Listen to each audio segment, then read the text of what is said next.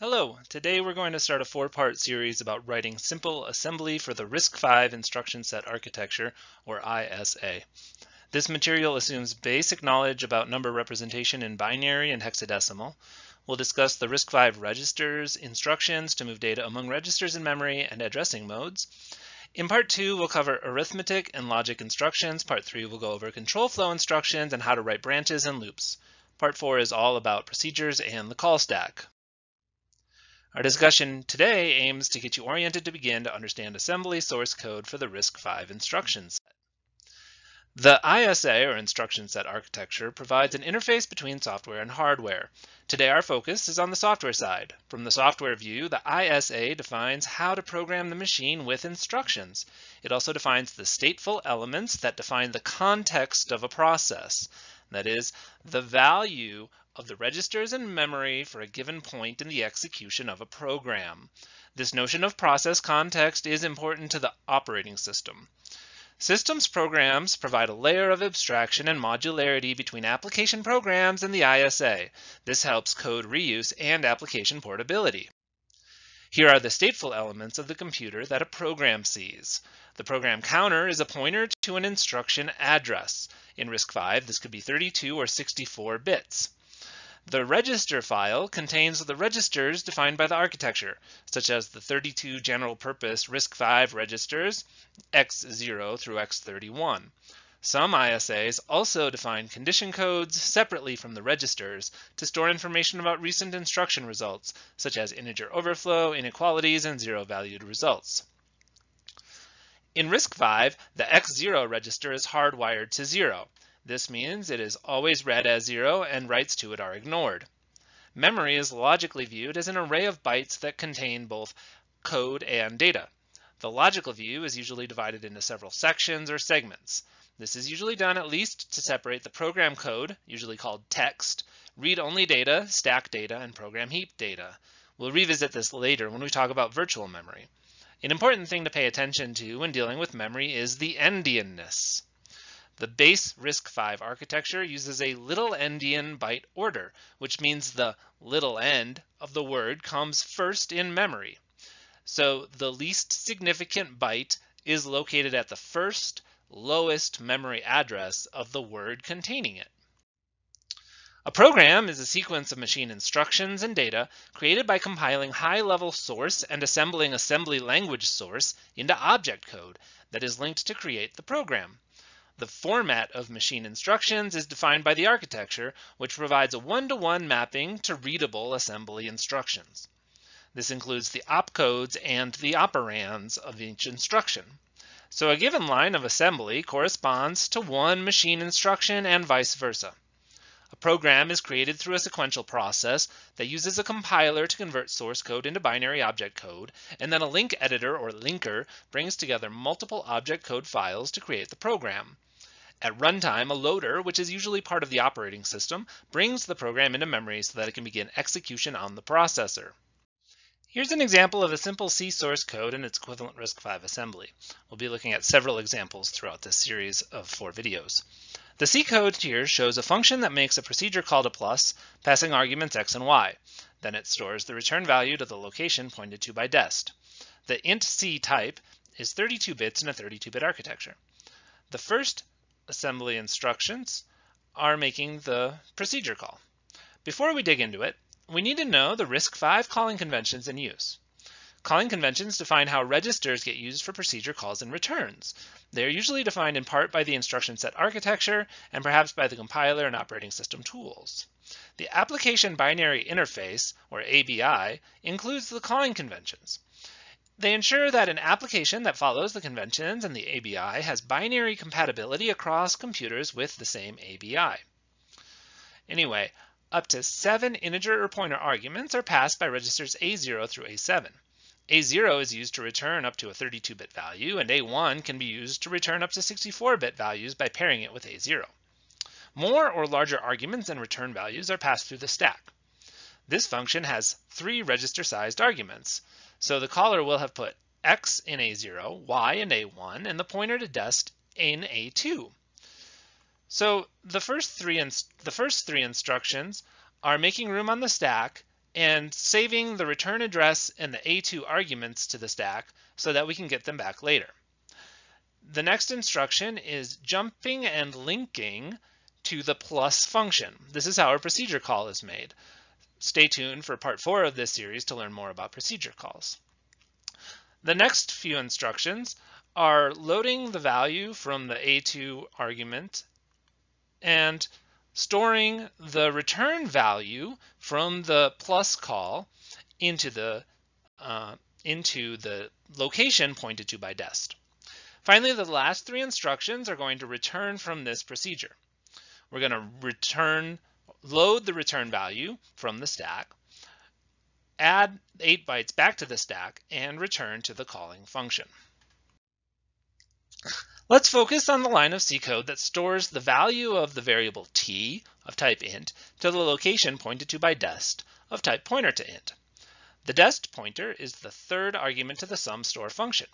However, because sumStore calls the plus function, we saved the value of the 3rd argument to the stack before the call and need to restore it from the stack before we can use it.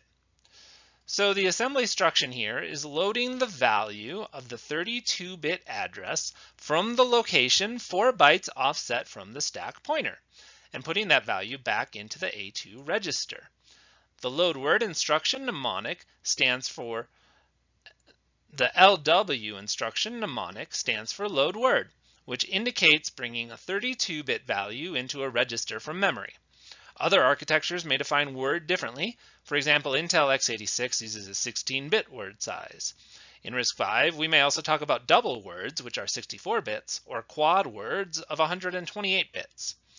Because t is coming from the output of a procedure call, its value is in the return value register A0. So the second assembly instruction stores the value from A0 to the address located at 0 bytes offset from the pointer value in the A2 register that we just restored from the stack. When this assembly gets translated to machine instructions, it looks something like this. The first value, hexadecimal 400598, is the first instruction's address. Each instruction themselves are encoded in 4 bytes. The load word has the hexadecimal value 00412503, and the store word instruction has a hexadecimal value 00A62023. We'll discuss binary machine instruction encodings in a separate discussion in more depth. We can get the machine instruction addresses and encoding using a disassembler, which is a useful debugging and reverse engineering tool. The GNU compiler collection includes the objdump program that can produce disassembly with the -d flag. The output goes to standard out, so the greater than sign can be used to redirect the output to a file. Then we can open the file and look at the dump and see the instruction addresses, hexadecimal instruction encoding, and the assembly equivalent code. The quality of the disassembly will depend on whether the program was compiled with debugging symbols or if it has been stripped. Although a stripped program may be disassembled, the variable and function names won't be available, so it will be harder to understand than if you have the source. In general, you can disassemble any program, but some programs have an end-user license agreement, or EULA, that forbids you legally from disassembling and reverse engineering the program with some exceptions. Notable examples include proprietary operating system kernels and video games. Using disassemblers is an important skill for both systems programmers and security professionals. Now that you've got a taste for how programs are made, let's dive in the deep end. Here are the 32 general-purpose registers of the RISC-V architecture with their mnemonic names.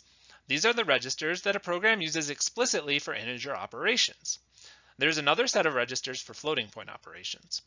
The general-purpose registers are numbered prefixed with an X, from X0 through X31. Unlike other assembly languages, RISC-V tools do not use any prefixes other than the X for the register names. Some assembly syntax, for example, uses a % or $sign before register names. Such syntax is not part of the instruction set architecture. We'll learn more about these registers over the next several videos. Probably the most common instruction in any RISC assembly language involves moving data between registers and memory. The LW mnemonic stands for load word and SW for store word. We saw these earlier, but let's take a closer look. Load word will copy a 4-byte word from memory into a register. Store word copies a 4-byte word from a register into memory.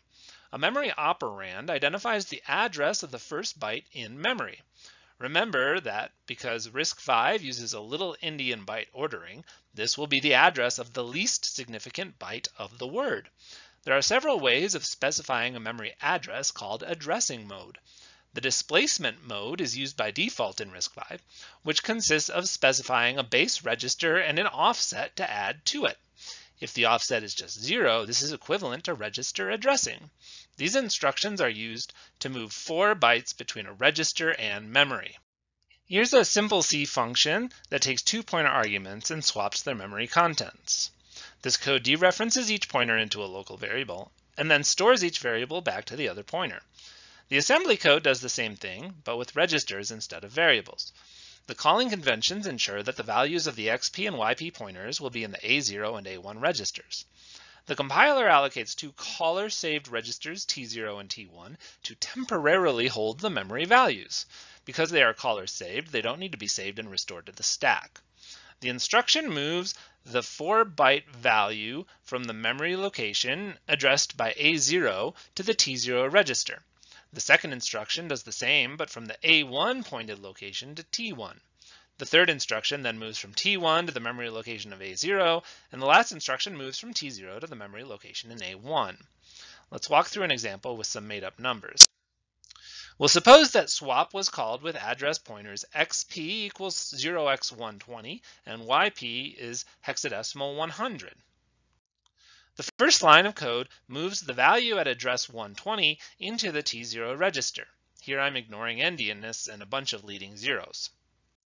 The next line of code moves the value at address 100 into the T1 register.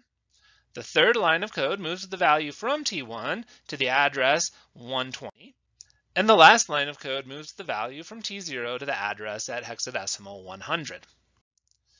This function has many ways its assembly can be generated. Here is a second way to implement the same function in RISC-V by switching the order of the stores back to memory. After you understand more about how the processor works, especially about pipeline data hazards, you should have some intuition about which approach, if either, might be better.